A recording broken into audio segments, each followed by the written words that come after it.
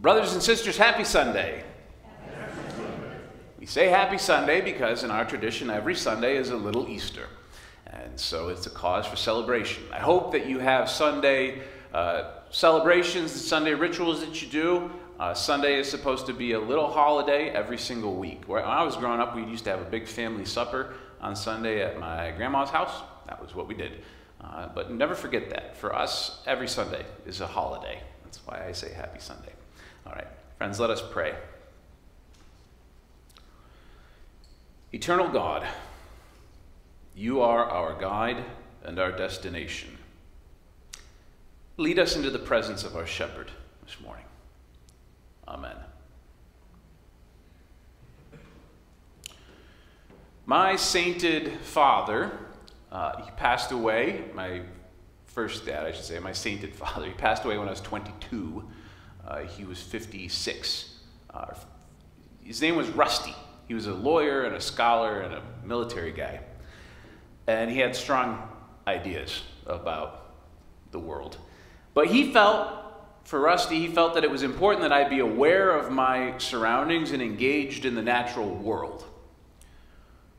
He would constantly remind me and teach me that humans are animals as well.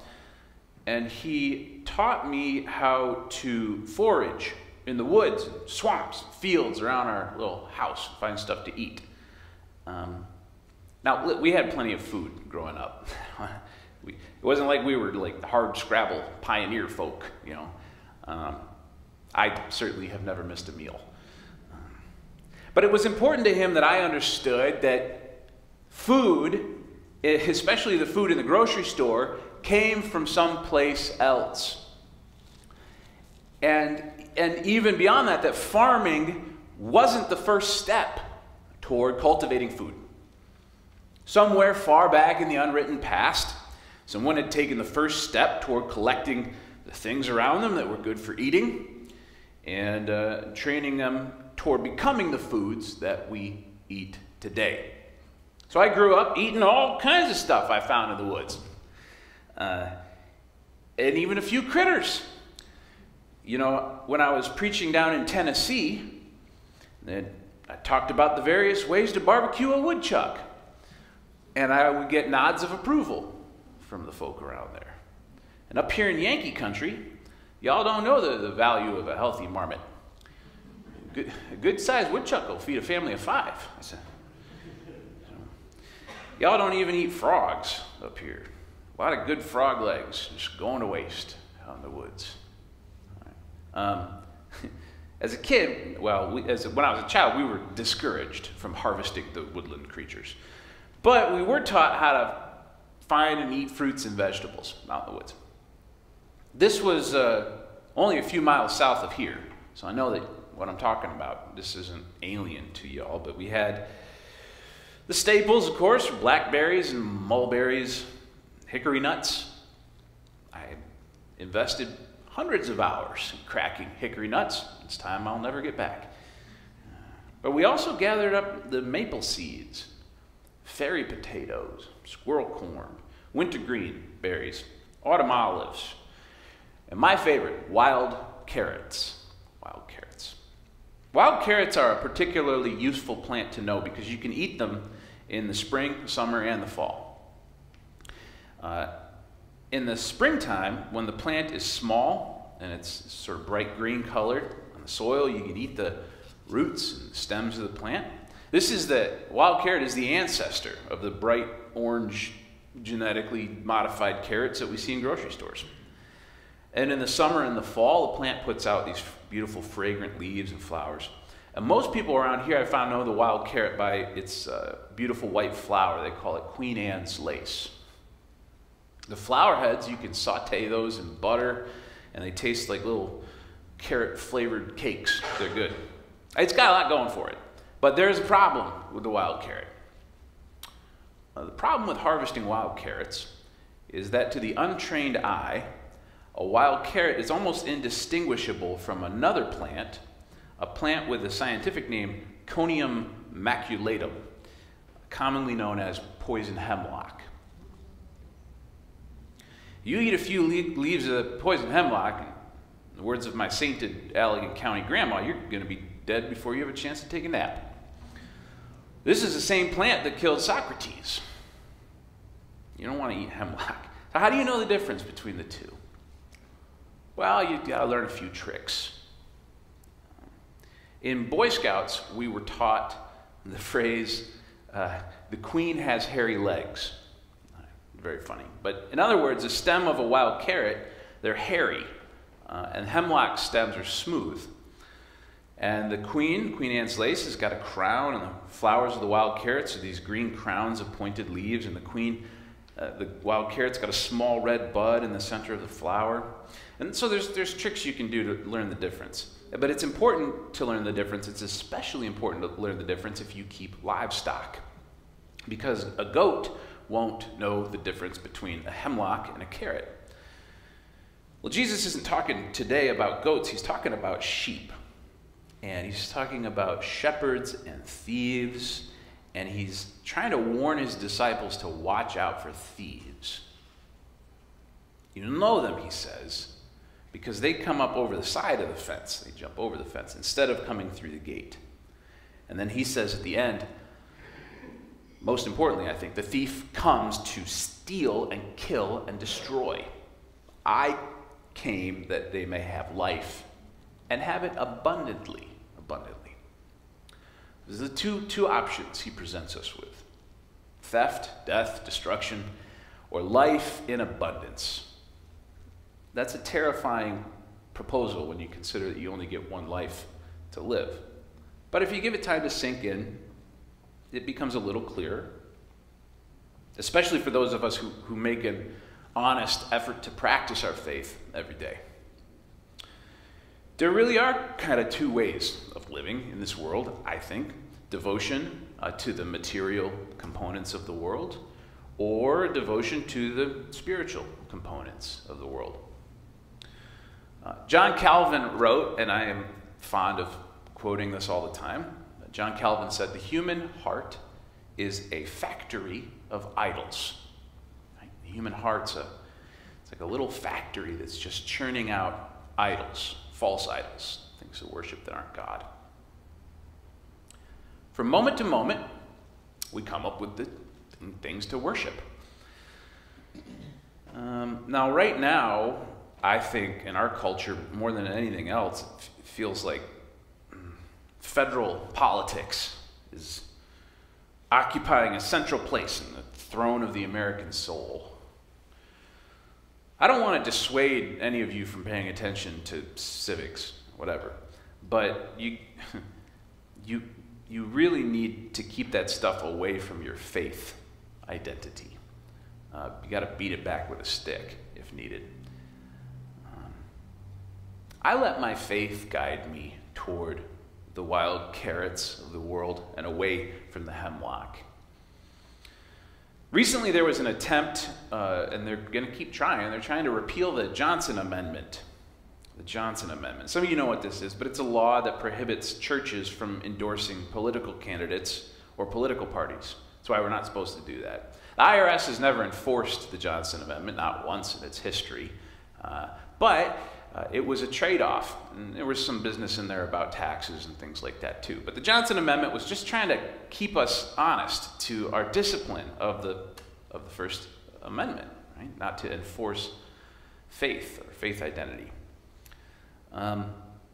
It's a kind of a murky business. I don't want to get lost in the wild hemlock on this. I don't know if they're ever going to succeed in repealing that. But I do know that if they do succeed, it's going to take us one more hard step toward a real civil religion in this country, a real American form of Christianity that'll be enforced by the state. I don't want that. Our American historic practice is about freedom of conscience, freedom of and from religion. Every American should be free to make up their own mind.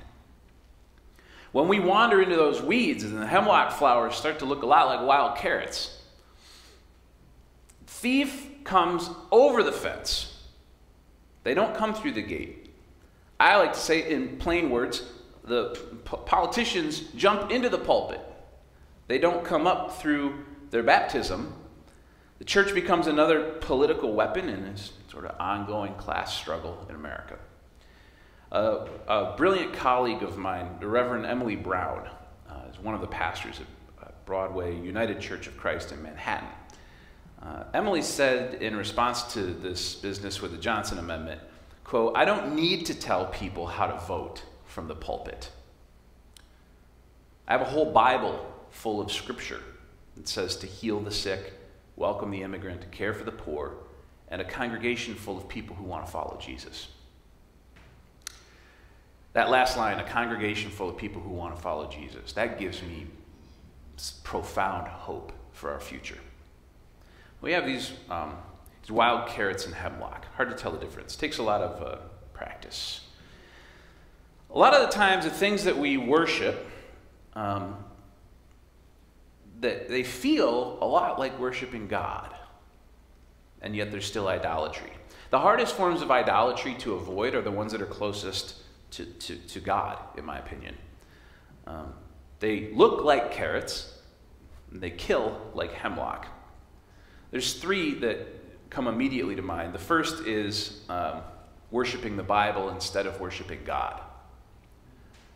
The Bible is important. The Bible is the doorway to our faith, but you don't mistake the doorway for the thing itself. It's a famous Zen Buddhist story. The Buddha has his disciples with him on a mountaintop, and he's trying to show them the moon. And he's pointing to the moon, and all of his followers are staring at his finger instead of the moon. Don't mistake the finger for the moon. This points the way, but this is not the thing that we worship. That's not a big deal. That doesn't happen a lot in our tradition in the UCC, mainly because in our traditions the poor clergy folk have to just beg and plead with people to actually read their Bibles. But there are folks out there in the world who worship the Word over the Spirit. Don't do that. That way leads to death. The second one that comes to mind is worshiping the church instead of worshiping God. Now this one gets a little bit closer to us, I think. Not so much here at St. John's, but I've served churches where the people worshiped the building, or they worshiped the history of their church instead of worshiping God.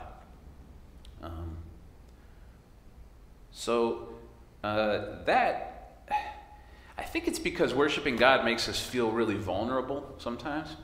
And you worship the church, the physical structure or the political structure, the history, that feels safer. But it's not. The church building is a tool. The church's polity is just a strategy. It's an idea. And all of it works together to lead us towards God's vision for our community and our lives. I'm imagining a carpenter who is able to build beautiful furniture, and he has these incredible tools that he's saved up money to purchase, and there they sit pristine on the wall of his workshop, unused, because he takes such good care of his tools that he never uses them to actually build something. Don't let that be the church. It's here to do something. A ship is safe in harbor, but that's not what ships are built for. Okay. Finally, one that came to mind when I was thinking about this is worshiping the pastor instead of worshiping God. Well, I don't have a whole lot to say about that. But it does happen, though. It happens. You see these celebrity pastors on TV and flying around in their jet planes and living in their big old mansions and stuff. I think anybody with a lick of sense realizes that these fellows have missed the Jesus message by about a country mile. But it happens out there. The worship of a pastor instead of the worship of God is a very, very dangerous and dark path to go down. Celebrity pastors do a great deal of harm to churches. Even here, we're watching sort of stunning fall of Bill Hybels. Pastors these huge churches, and it's easy to lay the blame at their feet, but by doing so, we forget that clergy are human beings. They're simply human beings trying to work out their faith. When you get ready, you're out there in the world, you're going to take a bite out of that wild carrot. Take a pause and say, what am I worshiping? What is the focus of my worship? Am I listening to Jesus? Or am I listening to somebody who jumped over the fence? What would my shepherd have me do? Poison hemlocks, money, fame, recognition, defensiveness, pride. These are a poison to us. Don't worship that stuff. You're allowed to worry about it. Would that I could get you to listen to Jesus and simply stop worrying. I've never succeeded in that. But don't let it become the object of your worship. Generosity, gentleness, goodness, joy, kindness, love, modesty, patience, peace, self-control. Those are the fruits of the Spirit. Those are the good fruits that we cultivate in our hearts when we worship God, that will nourish us and lead us into what? An abundant life. An abundant life. The flip side of that coin is a life of scarcity. And the way that we've set things up, especially in America, is to try to convince you that you live in a world of scarcity, that there isn't enough to go around, that it's a dog-eat-dog world. That's such a crazy phrase. The Romans came up with that phrase, dog-eat-dog, and it meant the opposite when they said it, because dogs don't eat dogs. It's not a dog-eat-dog world. Dogs take care of other dogs. But the world that Jesus is trying to explain to us, that the wool's been pulled over our eyes, the world is actually a place of deep and profound abundance. And by waking up to this, you will have abundance. Now, does that mean that you're going to be rich and that you won't suffer or experience the sort of things that Brother Paul was telling us about in the reading today that Sue shared with us? No, it's good. There's rough spots out there, but you have enough. You're going to have enough. And God set this thing up so that we would have enough. Otherwise, God wouldn't have called it good. I think that if you can figure out what you're worshiping, if it's something other than God, because we all do it, if you can figure out what you're worshiping that isn't God, you're going to figure out what's at the root of the anxiety and defensiveness that you might be feeling in your life. You're going to figure out what the root of that hemlock is that's making you sick, that's poisoning you. If you can figure out what the idols are in your life, you can sort out what it is that's harming you. And then you can stop munching on that plant and reorient yourself back toward the only good thing that we can worship, which is God. Now, thankfully, we have a shepherd. And he is always calling for us. Always. He's searching for us. His voice is out there. It's calling. Sometimes we have to get real quiet to hear it, but he's always calling us. And he is calling us through the gate that leads, as he says, into an abundant life. So follow his voice and follow where it leads. Amen. Amen.